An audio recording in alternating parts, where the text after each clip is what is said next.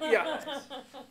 I'm Jose Maria Blanc, Managing Director of Intel Capital Treasury, and I'm going to talk today about a new concept that we would like to consider putting in place in our organization, which is to have a club of investors to co-invest with us when we do deals.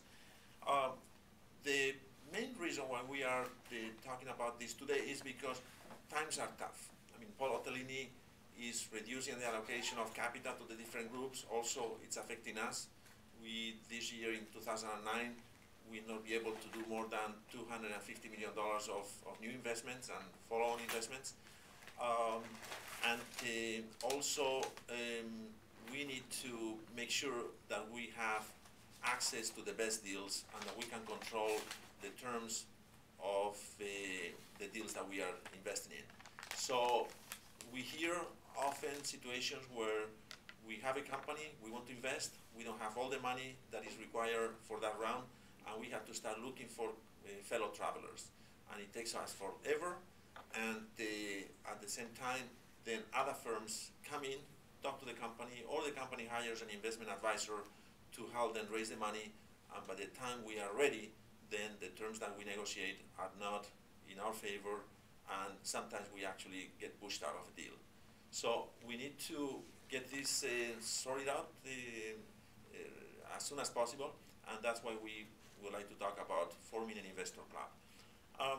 There are actually the most successful private equity firms and venture capitalists in the world using this type of structure. They have been doing it for many years.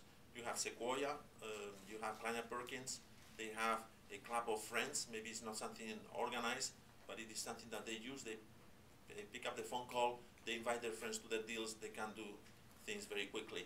You have also Bain Capital, KKR, those people also, they have a syndicate of co-investors that they put together very quickly, they lead the deal, and they complete the transaction. It's not going to be easy. There are complexities we have to think about. We need to find out or to really figure out how to manage the process. We need to find out how many investors we want to have in our club. Is it going to be half a dozen? Is it going to be 30 or 40? But we need to put this together quickly, and I am sure that you guys will also agree that that will make our activities easier, and we'll be able to scope the world for larger deals, more complex transactions, and at the end of the day, end the year with deals that we close on our terms. So I would like to set up a task force to investigate the details of this structure that I think that we should consider. Thank you very much.